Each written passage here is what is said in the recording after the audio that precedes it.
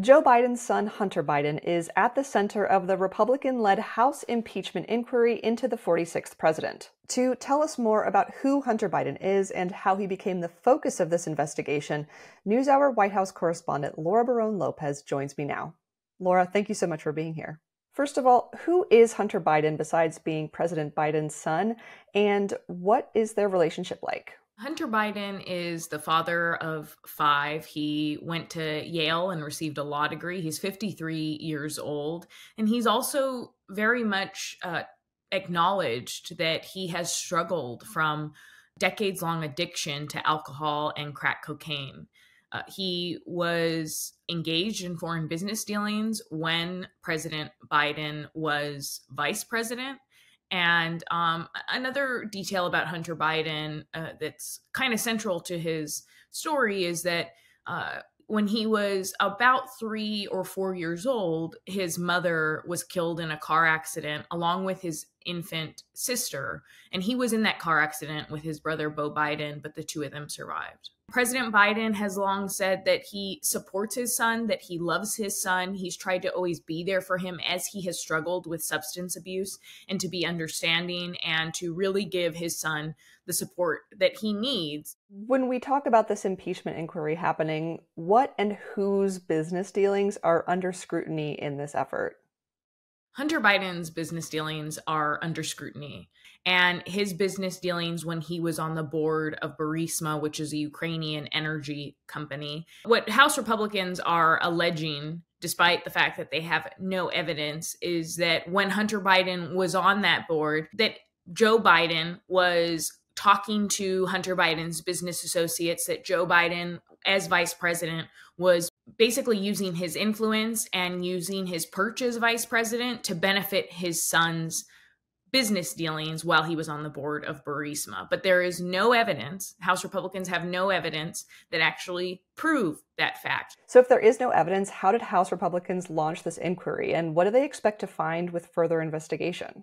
An impeachment at its core is a political act. And the House has basically the ability to impeach a sitting president based on their subjective decisions.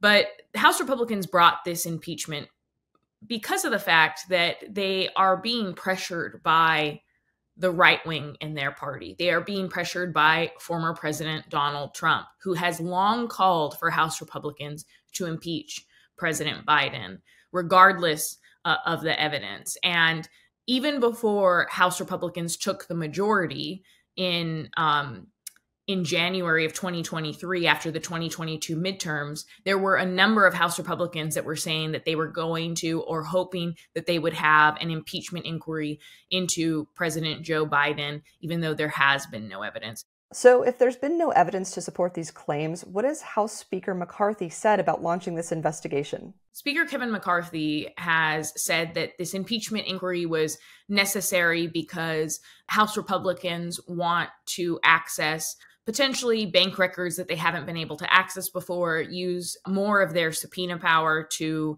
determine whether or not President Biden, as vice president, received any bribes or committed any wrongdoing. The American people deserve to know that the public offices are not for sale, and that the federal government is not being used to cover up the actions of a politically associated family.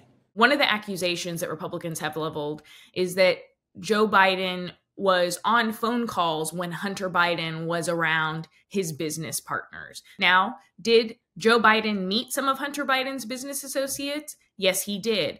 But those same business associates, one named Devin Archer, has said that Joe Biden was never involved in any of their business dealings and that Joe Biden never took a bribe. So the very witnesses that House Republicans have brought to testify before them behind closed doors have refuted those allegations. And then one of the other big allegations that Republicans have made against the president has to do with a former Ukrainian prosecutor, Viktor Shokin. And what they allege is that when Joe Biden was vice president, that he called for and got this former prosecutor fired alleging corruption.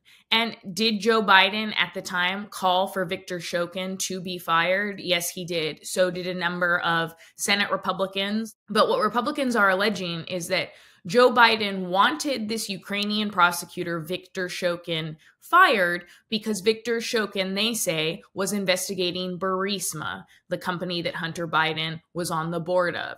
There is no evidence whatsoever that Victor Shokin was investigating Burisma.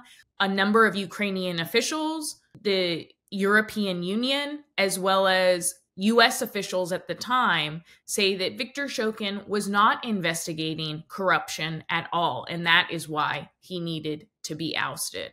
So there's no evidence whatsoever to back up this allegation that House Republicans have been making for years, mind you. They didn't just start making this allegation this year.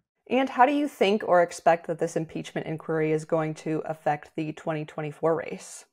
Right now, when I talk to swing voters, they say that they don't care about Hunter Biden, that is not something that they're paying attention to, and that they also don't see any of the evidence that House Republicans are alleging, any evidence to support what House Republicans are alleging. So, and that's also something that pollsters that I've talked to, not just the voters, but Republican pollsters, Democratic pollsters who conduct their own focus groups with voters in battleground states, say that those voters are not basing their vote on this impeachment inquiry that House Republicans are conducting.